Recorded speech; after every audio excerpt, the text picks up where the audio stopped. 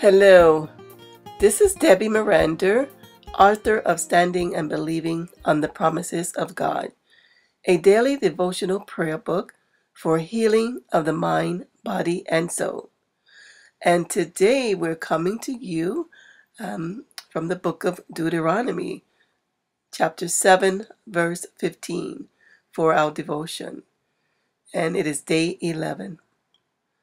And the Lord will take away from thee all sickness, and will put none of the evil diseases of Egypt, which thou knowest, upon thee, but will lay them upon all that hate thee. Today's prayer. Heavenly Father, I thank you for taking all sickness away from me. I know it is not you that afflicts, but it is Satan. And today and every day, in Jesus' name, I take authority over sickness and its bondage and claim total deliverance for my body, soul, and mind.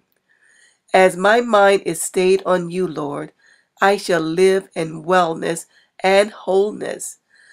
I thank you, God, for your Son Jesus, who died on the cross for me. He shed his precious blood, and by the shedding of his blood I am redeemed, set free, and made whole. And sickness has no authority over me. In Jesus' name, amen.